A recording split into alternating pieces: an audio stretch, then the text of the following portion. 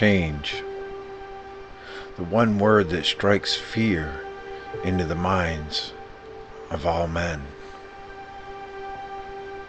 If it's one thing we have learned over the years, is that we are a creature of habit.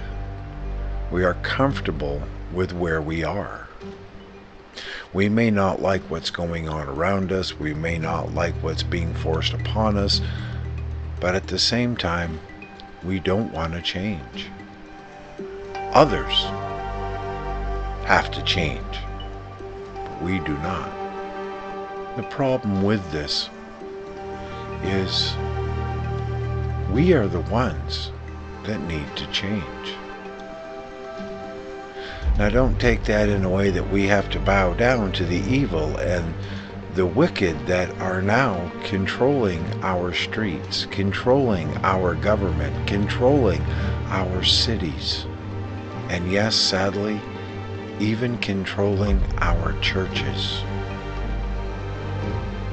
We must first realize that God does not change. God is the same today as He was yesterday, and He will be tomorrow. God has laid out what we need to do for ourselves.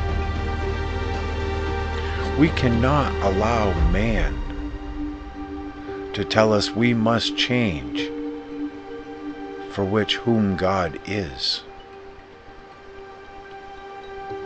Because God does not change, man does. We see it today that our churches have changed. They have brought the world into the church instead of the church into the world. If we don't like something, we ignore it. We attack it, we belittle it, we change it. Just because man changes does not mean God will comply. We are asked very clearly to follow the rules, regulations, principles, morals, and values put forth by our Creator. We may not like the sadness that comes from many times throughout our life. The loss of a loved one, the loss of a family member, the loss of a good friend. But these are the changes that in God's eyes are needed. They're for the good. They are a plan that He has for us. Our path in this world before us has already been laid out. It is up to us to acknowledge that path that God has placed before us and to walk it, to understand it, and to accept it without question.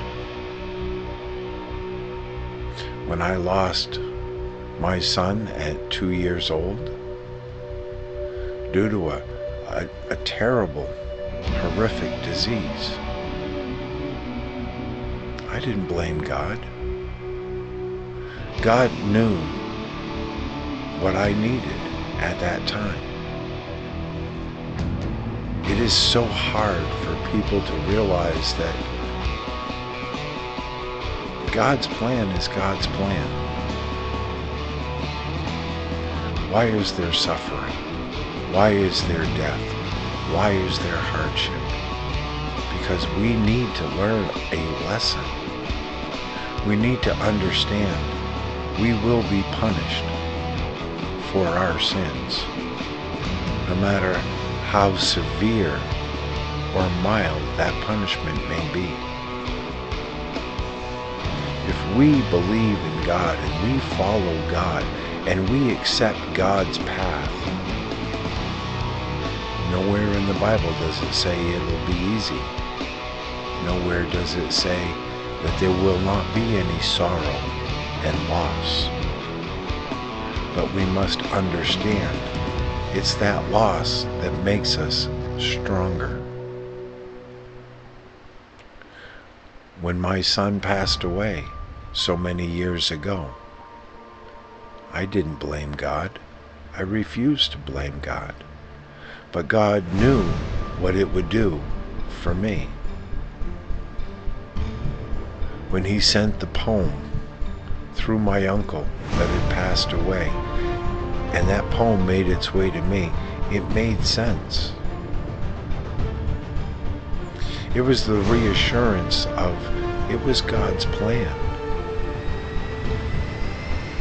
My son was innocent and young, did not know the depths of evil and deception. God took him home. I made his life as contempt as I possibly could for the time that he had with us. And this is what we must look at in these times of today. Many of you know of a man that is now diagnosed with stage 4 lung cancer. We will lose him, but what is the meaning behind it? The lives that he touched, the truth that he told will live on. His story will be told. I know many have heard me say it, and it strikes them kind of off or funny when I say make it right with God. It's the same as saying make your peace with God. Your peace, your salvation is between you and our Lord and Savior, Jesus Christ. It is not between you and anybody else. Your heart must change to accept and understand.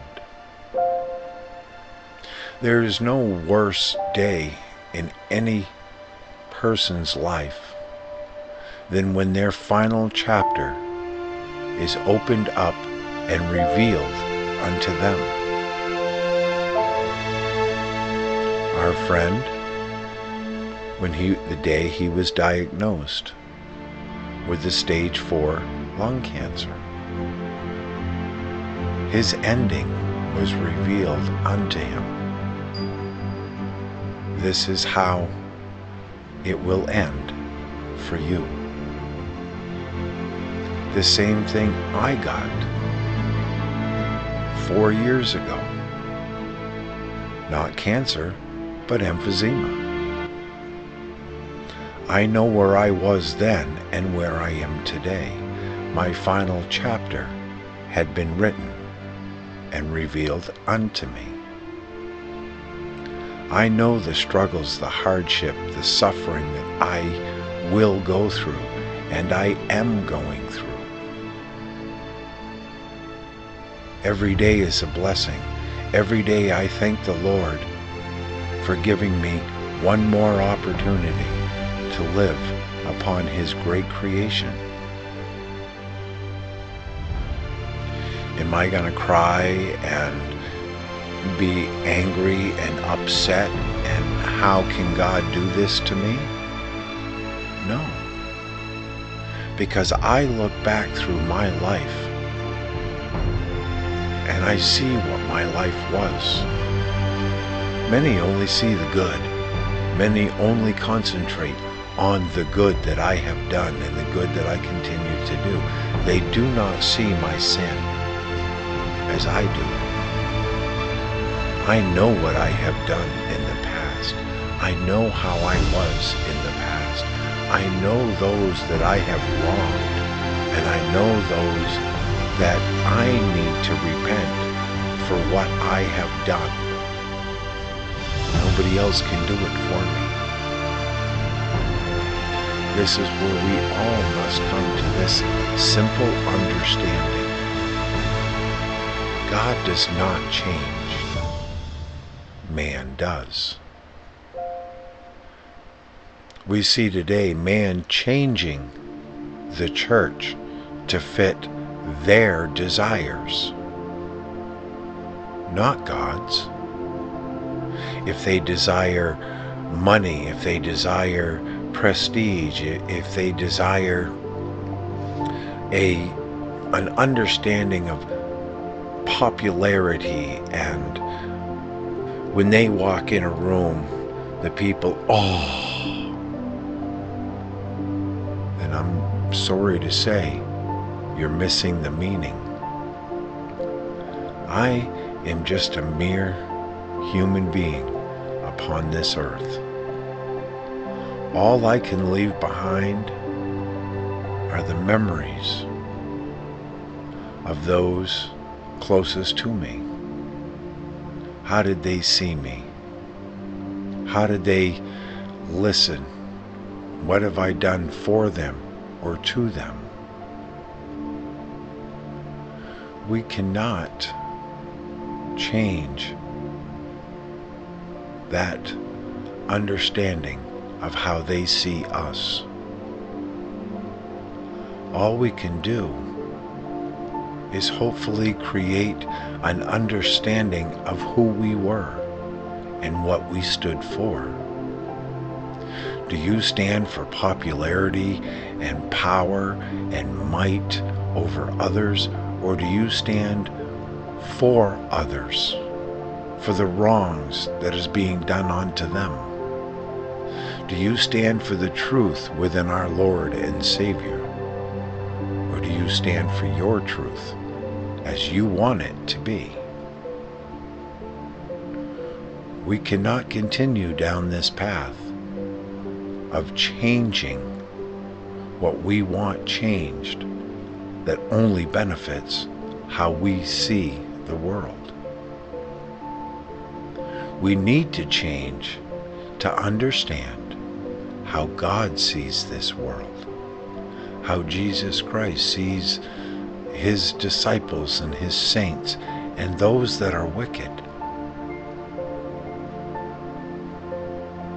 We are seeing so many falsehoods and lies and deceptions attacking us every day. Is it for our own well-being, or is it for our servitude to man? We get so upset, so bewildered at how we are treated by others on the internet, when that means nothing. You need to fixate, I guess, on reaching others with the truth, and they can take that truth as they see fit. How much longer I have on this earth, only God knows. How much suffering do I have? A lot. I don't blame anybody. I don't blame any company. I don't blame man, and I don't blame God. My emphysema is mine. The suffering, the days that I just wish that day would end. You wake up in the morning, you get out of bed, and you can't catch your breath. And the more you go through the day, the worse it gets. The harder and harder it is for that next breath. The lightheadedness, the oxygen deprivation, the dizziness, it's all part of it. It's what I deal with. And as I said, when I look back upon my life, my younger years, what I did, what I ignored, this punishment is justified. Before the eyes of God, my punishment and my sacrifice and my suffering today is justified. As long as you accept that and blame nobody but yourself, and God will reward you. Love your fellow man enough to tell them the truth, no matter how bad it hurts. And hopefully they will change for the better and not the worse. That's all we can hope for in this world, ladies and gentlemen. That is it. For when our book ends, that last page has fulfilled its destiny in our life. The good Lord will take you home. There are no do-overs. There are no changing of the minds. Nobody on this earth today can stand up for your defense or your persecution. That is between you and the Lord Jesus Christ. That is it. So as we go through these times right now, and a very, very kind and loving person will document what she documents of our friend and his life and his ending and what it means. That is God's will.